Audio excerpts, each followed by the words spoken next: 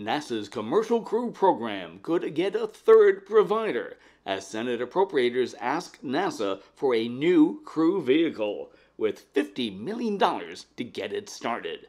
No names mentioned, but Sierra Space is clearly ramping up for astronaut operations, appointing 2 NASA veterans to key management positions.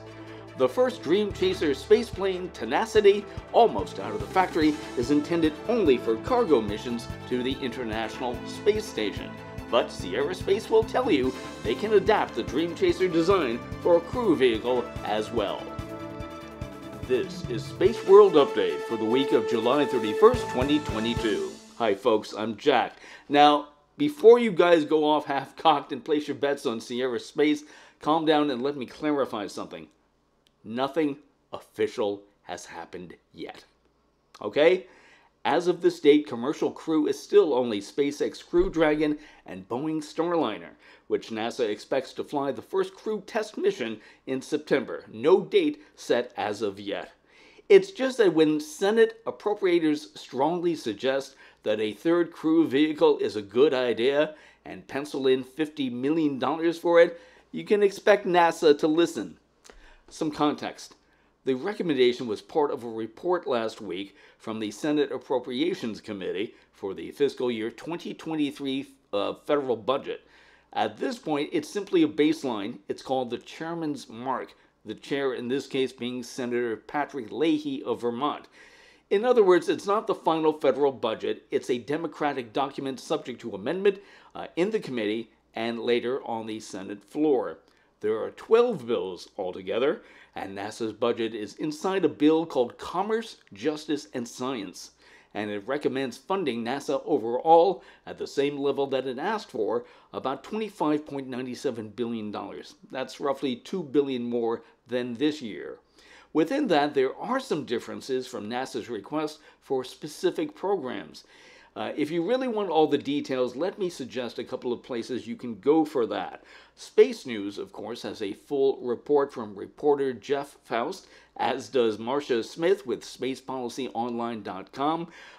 You can probably find breakdown stories in other media outlets as well. It's just that for now, it's not something I'm going to get deep into the weeds on. I'm just here to tee it up for you. Now, let me get back to Commercial Crew. Sierra Space has just announced some major changes. It has appointed Mkwatsi Bwaha Ali Baraho, informally known as Kwatsi, as Senior Vice President of Mission and Launch and Recovery Operations, and Jeff Davis as Vice President of Flight Operations.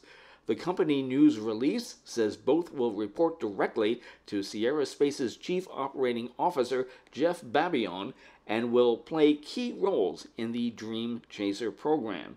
Now, if those names remind you of the space shuttle, well, they should. Both men are deep NASA veterans. Ali Baraho was a flight director going back to 2005, and he was the lead flight director of the final space shuttle mission, STS-135. Later, he worked with the International Space Station. Davis is also a former flight controller for the shuttle, but he has been with Sierra Space since 2011, so this is a promotion for him.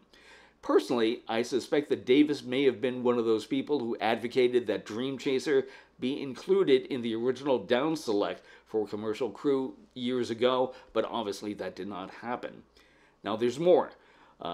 Sierra Space earlier named a Senior Vice President for Engineering, a man named Corbett Honninger. Sierra Space recently announced plans for a human spaceflight center for an astronaut training academy that will recruit, train, and prepare future commercial astronauts. It's also set up a national security advisory group with retired generals and Lori Garver, among other people. In other words, guys, they're going for it. The turbines are spinning up, and if Dream Chaser Tenacity makes it successfully next year to the International Space Station, it's a good possibility that Sierra Space and NASA will then sign an agreement to develop a crew variant of Dream Chaser. To paraphrase an old actress named Betty Davis, fasten your seatbelts. It's going to be a wild ride in the next year or two. Quickly, upcoming launches. Rocket Lab Electron for NRO on Tuesday, August 2nd, out of New Zealand. That is expected T0, 1 a.m. Eastern Time. Thursday the 4th, ULA sends up an Atlas V at Slick 41 at the Cape.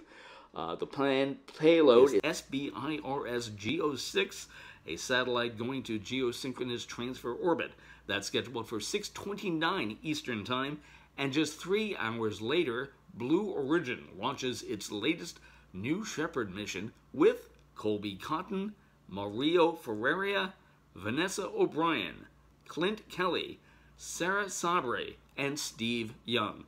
Everything, of course, is subject to change. Now, that's the report for this week, and if you like this report, do us a favor, please. Give us a thumbs up on YouTube, and more importantly, subscribe. We need your subscriptions. Please hit the red subscribe button on your screen, and also if you tap the little bell icon, you'll see a notification as soon as there is a new post from Space World Update. We really need you. Space World Update cannot continue without subscribers. You can also follow us on Twitter for updates during the week. Also note the account name there is Space World Up, not Update, because I guess we couldn't fit in all the characters into the Twitter name. Thank you for watching this. Have a great week. Ad Astra. We'll see you next time.